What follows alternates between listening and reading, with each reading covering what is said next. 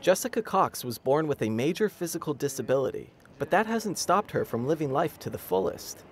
And since birth, I have lived my whole life with my feet and have done things like driving a car with my feet, learned to write all the papers in college, graduated with a degree, and became a motivational speaker, along with becoming the first armless pilot to fly with just my feet.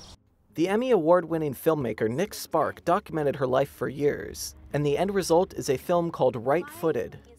He asked if I wanted to do this documentary, and I was interested too at the time.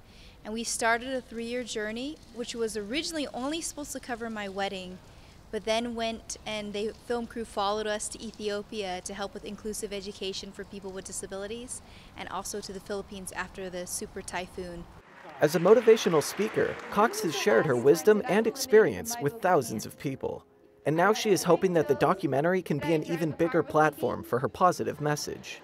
The message that I hope the documentary conveys is the sanctity of life, that all life is sacred, with or without a disability, and that people with disabilities can be given a great, do great things if they're given the opportunity. Cox is also a Catholic, and she even met with Pope Benedict XVI after her historic flight.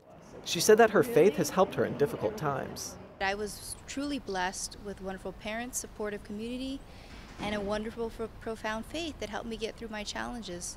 The movie has received positive reviews, and it won the Best Documentary Prize at the Mirabili Dictu Film Festival, which is hosted by the Vatican.